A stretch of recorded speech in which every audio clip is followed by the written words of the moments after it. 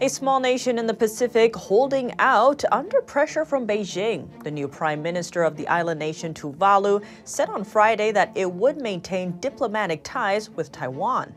And our ties with Taiwan are purely based on democratic principles, and they have been very loyal to us, and we have likewise been very loyal to them. As the communist regime expands its influence in the region, some island nations there have switched recognition from Taiwan to Beijing, largely due to pressure or incentives from the regime. When Taiwanese President Tsai Ing-wen took office 8 years ago, Taiwan had 22 diplomatic allies. Now that number has dropped to 12.